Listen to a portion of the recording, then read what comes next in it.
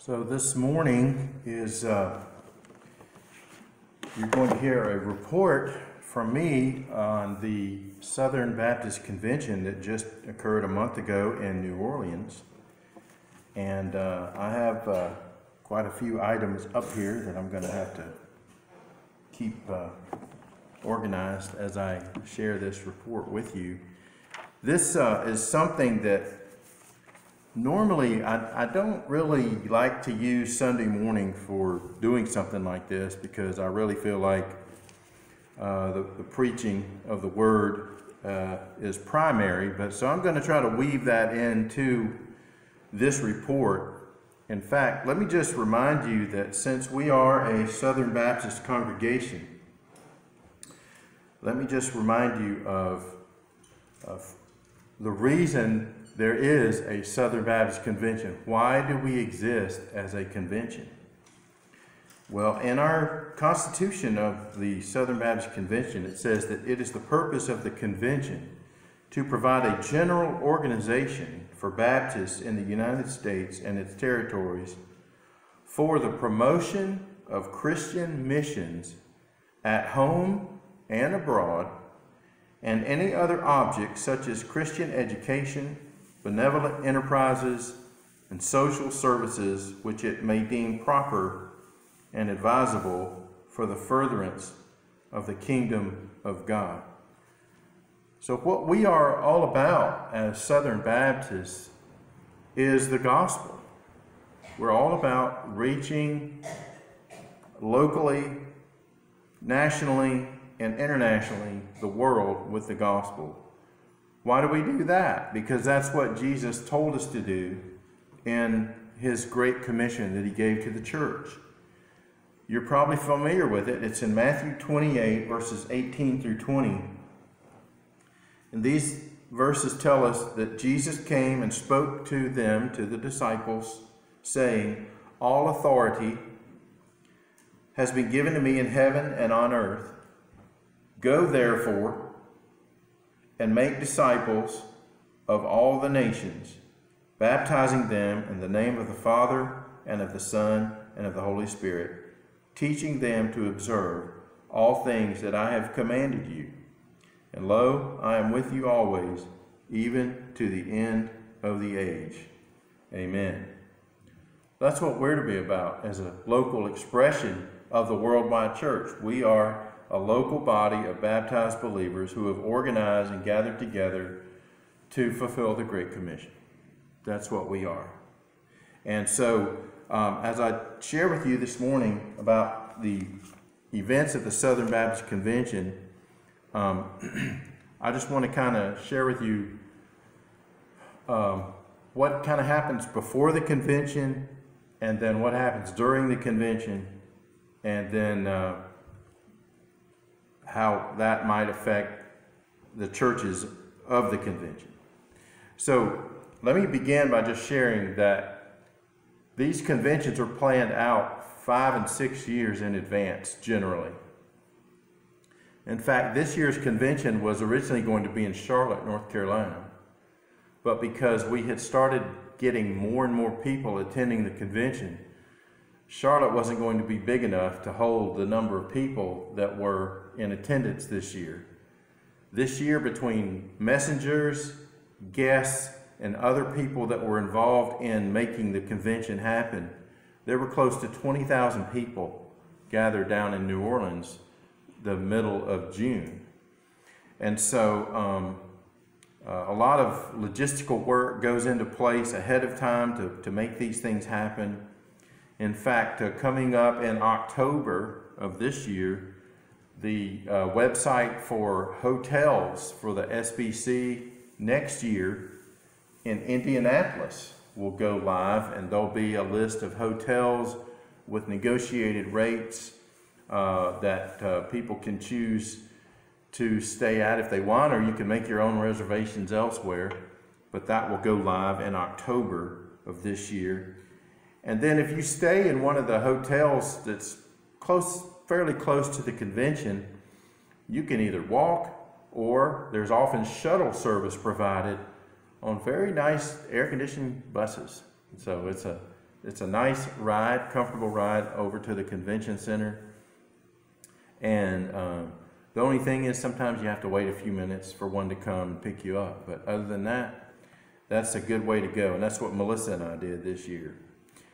So prior to the convention, like a few days ahead of the convention, they often have an event called Crossover. Crossover is an evangelistic outreach that, again, is planned months in advance in the city that's hosting the convention. So New Orleans this year was planning crossover events and outreach way ahead of time. In fact, ultimately there was a website where you could go to and see what options there were if you wanted to help out with something, whether it was feeding people or cleaning up a neighborhood, rehabbing a home, or working painting, or being involved in a block party or a VBS or something like that. There were all these probably 30 different events that you could have signed up for and participated in ahead of the convention. So that's one of the main things that happens before the convention begins. And it's usually, most of crossover occurs on the Saturday before the convention. But you also have a number of pre-convention meetings of different groups of people that occur ahead of the meeting. The biggest and the most meeting is the Southern Baptist Pastors Conference. And that's where the majority of the pastors, and sometimes their wives as well, will attend with them this meeting, where they receive inspirational sermons, encouraging, uplifting, challenging, good worship, singing, all sorts of things for pastors. There are other events as well, like the one I attend is the Southern Baptist Conference of Associational Leaders, where we have an event for guys like me who do associational ministry. And usually we have a few hundred people attending that. The WMU, the Women's Missionary Union, has a pre-convention meeting. The African American Fellowship has a meeting. The Asian American Fellowship has a meeting. Southern Baptist chaplains have a meeting. And there's so many different ones. I mean, this bulletin that we get every day at the convention has a list of the many different groups that meet throughout the convention and where they meet and all of those things. And so it's really interesting that there's something for everyone generally. And then another thing that's an interesting part of the convention is that there are often luncheons and breakfasts and dinners and gatherings that you can sign up for in advance. And some are free and some you have to pay for, but it's a very convenient way to know that when we break for lunch, I'm going here to this lunch in this room with these people. And so you've got different entities, like the North American Mission Board has a luncheon, Send Relief had a breakfast this year, Lifeway had a breakfast. All of the seminaries have luncheons on Wednesday. The bivocational pastors have a luncheon. I mean, there's just all sorts of things that you can do. So the Sunday and Monday before the convention is the Southern Baptist Pastors Conference and these pre-conference meetings. And then Tuesday and Wednesday is the actual convention meeting. And at that convention meeting, we receive a book of reports, which I have, but I didn't bring with me. You receive, as you register, your name, your badge as a messenger, or if you're just a guest, you can get a guest badge. And then they give out these lanyards nowadays that you can wear them with, and it always has a sponsor, and it tells you, what convention it is, so if you want to save it later. And then each day you get a bulletin that shows you the upcoming schedule for the day. It has news, events, it has committees listed, it has things that you're going to vote on, resolutions, all sorts of things. So you get one on Tuesday, you get one on Wednesday, and these are the things you really need to have with you as you go throughout the meeting. It helps you track with what's going on. And then there's also the SBC app. There's an app for your phone that you can use to download the latest things as well to keep up with what's going on at the convention. So I want to just share with you now just some highlights from the convention. I would say that the real highlight of the convention for me was one of the very first things that happened, and that was the missionary sending service. You know, that's what we're all about as Southern Baptists, is mission work, ministry, getting the gospel out. And while we were there on Tuesday morning of the convention, you had the International Mission Board's sending service or commissioning service. And our president, Bart Barber, rightly described it as the real business of the convention. And that's what we're all about, is just trying to get the gospel out to the nations and share the good news with the world. So that was one of the best parts of the event. And if you are interested in seeing what that's like, you can go online and watch the entire convention. You can go online and watch the entire pastors' conference. It's all there. It's archived for you. Go to sbcannualmeeting.org, I think is what it is, and you can go back and watch those things. Another item of interest from the convention, Pastor Bart Barber from Texas was reelected as president.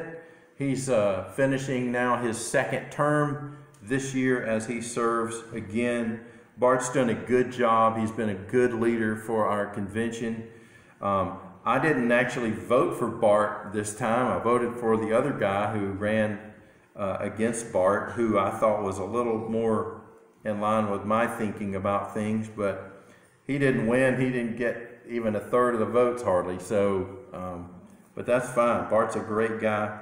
Bart's doing a good job, and we need to pray for our president of our convention. Another thing that happens at these conventions is you receive reports from all of the Southern Baptist entities. Now, I don't know how much you all know about Southern Baptists, or even maybe how much you care, but we do have a number of entities that do some really good work. We have 6 seminaries that we support, again, every week as we give tithes and offerings and as our church sends in money through the cooperative program. We support the ministries of 6 seminaries. We support the Ethics and Religious Liberty Commission, the North American Mission Board, the International Mission Board, and a little bit of that money goes to the Executive Committee to do work between conventions.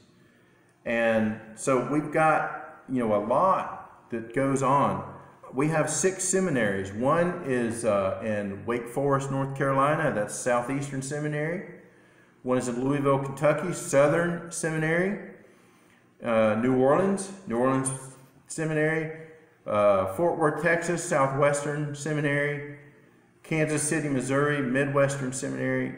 And then out in Orange County, California, we have Gateway Seminary. It used to be Golden Gate, but they relocated down towards Los Angeles. So we have 6 seminaries. We also heard reports from them. We heard reports from Lifeway. We heard reports from Godstone, the Ethics and Religious Liberty Commission, both mission boards, the WMU, and the Executive Committee, as well as many more reports. But beyond the missionary appointment service this year, the main business of the convention seemed to revolve around the issue of women serving as pastors in Southern Baptist churches. Now, why is that an issue? Well, because for years, Southern Baptists have insisted that the office of pastor is limited to men according to Scripture.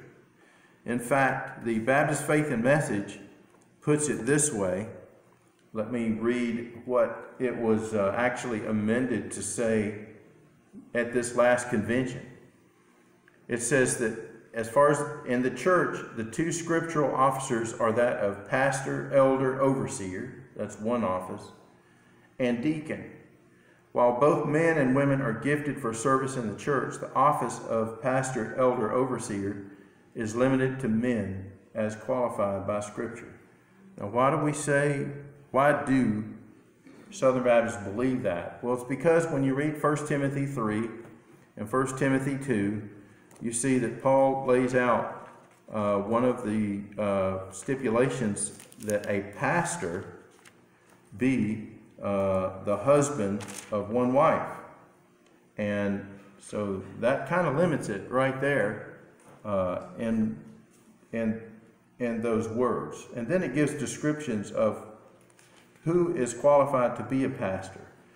It's not just anyone that's the husband of one wife, but they must be temperate, sober-minded, of good behavior, hospitable, able to teach, all of these things. And it says, if a man does not know how to rule his own house, how will he take care of the church of God? Also, this comes off of 1 Timothy chapter 2, verse 12, where it says, Paul says, I do not permit a woman to teach or to have authority over a man, but to be in silence. For Adam was formed first, then Eve. And Adam was not deceived, but the woman being deceived fell into transgression. Nevertheless, she will be saved in childbearing if they continue in faith, love, and holiness with self-control. Now, there's a lot of interpretational issues that need to be done with those verses.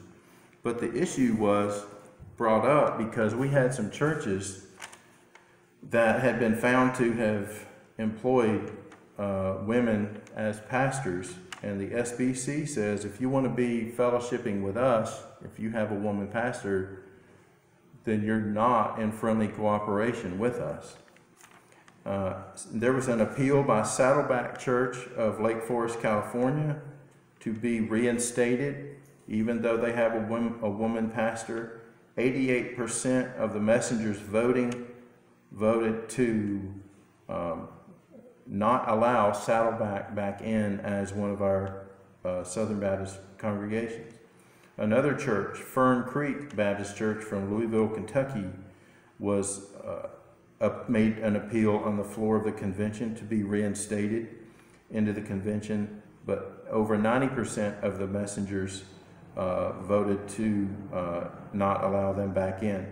And then there was a third church that made an appeal from the floor of the convention this year that was dismissed not due to a woman as pastor issue, but because of abuse, that their pastor had been,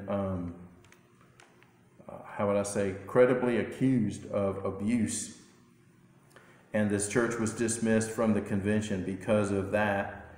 And it was affirmed and upheld by over 90% of the messengers, that those three churches be deemed not in friendly cooperation with the Southern Baptist Convention. So that was one of the big issues. And then related to that this year was an amendment that a man named Mike Law, a pastor of a church in Virginia, brought to the floor. And this was the amendment that he shared. Any church that is in friendly cooperation with the SBC affirms, appoints, or employs only men as any kind of pastor or elder as qualified by Scripture. And so this would clarify an issue in the Constitution of the Southern Baptist Convention that is somewhat vague. It's not very clear, and this wording would help to clear that up.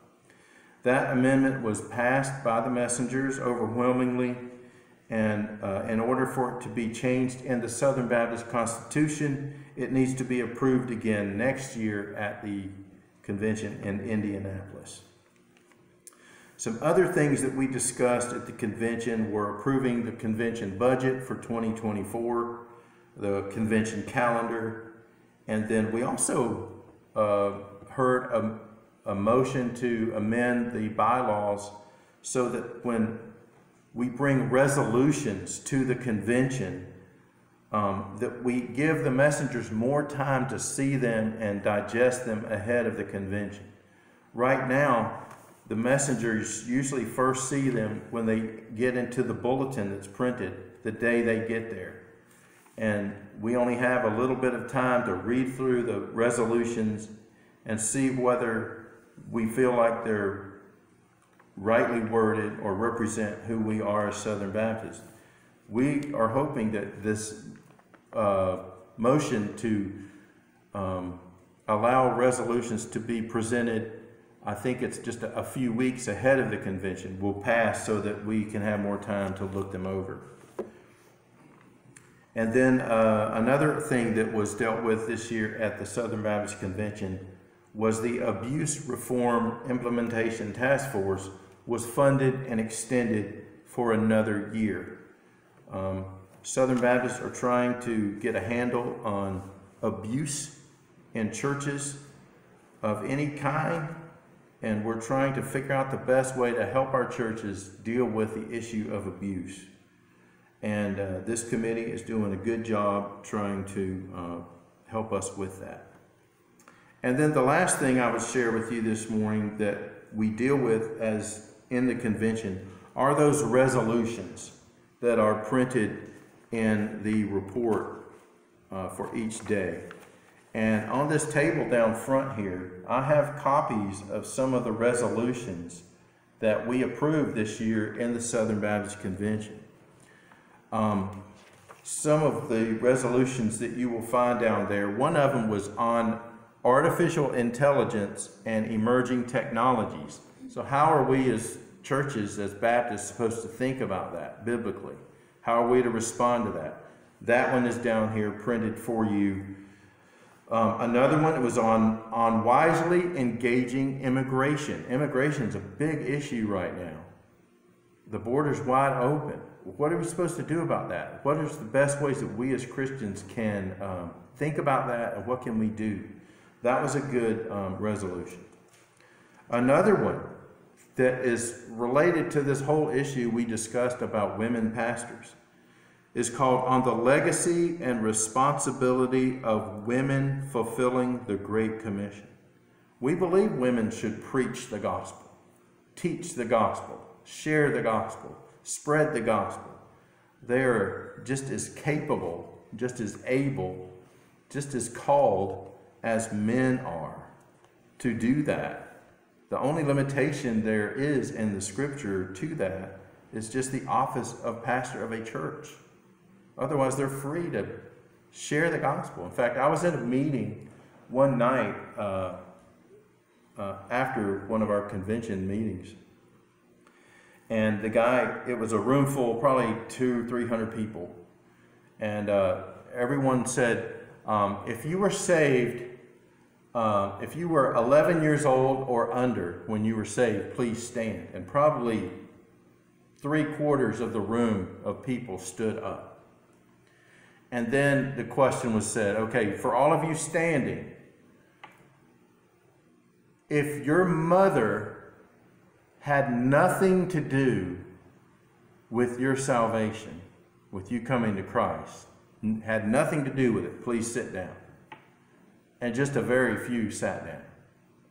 I mean, and it was just an overwhelming testimony to the role that moms and women have in our lives. I mean, when I was growing up, I had women teaching my Sunday school class, and they were the best teachers that I've ever had in my life.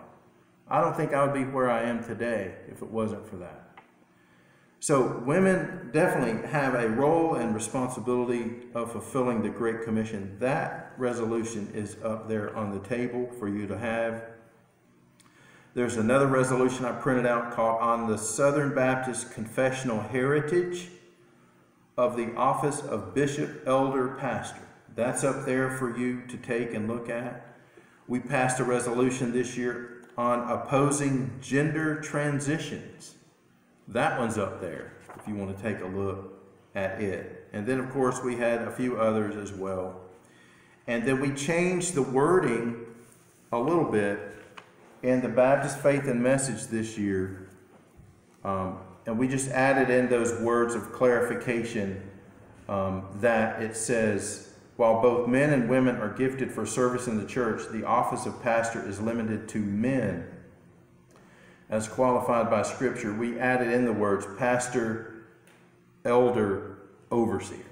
We just added a couple of extra words in there for that. So that is sort of what happened at the convention this year. Those items are there for you. I'll leave copies of these bulletins there for you to look at if you're interested. I don't know how many of you received any kind of paper from our own state convention or from anywhere else, but I want to recommend this paper. It's called the Baptist Paper. It comes out every couple of weeks. It basically is news from around the country, from Southern Baptists all across the U.S.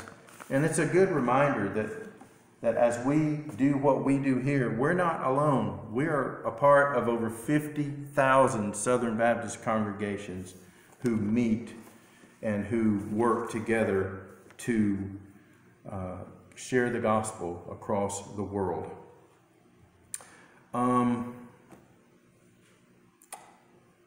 I'll be able to talk with you and chat with you, take any questions that you might have after the service. We're just about done. I don't have a whole lot else to share, but I think I'll just close us in a word of prayer, and then we'll sing our final hymn. We'll have some announcements, and then after, if you have any questions or anything you want to ask me, feel free, and I'll be glad to stick around.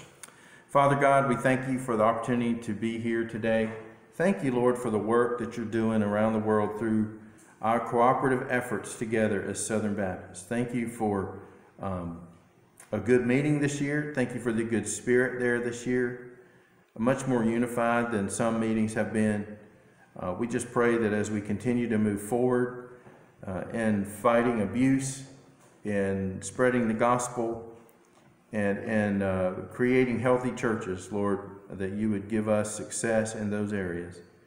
Father, we thank you for, our missionaries who are serving you all around the world. We pray for them to have a great day, a great week. Give them fruit, Lord, for their labor. Help them to see and be encouraged by that. And Lord, help us here at Emmanuel to see, who are we? Why are we here? What do we need to be doing, Lord, and how should we best do that? Help us to be on mission for you right here where you put us. And Lord, we'll give you the glory and the praise in Jesus' name. Amen. Amen. Brother Rick, you come and lead us in our final hymn.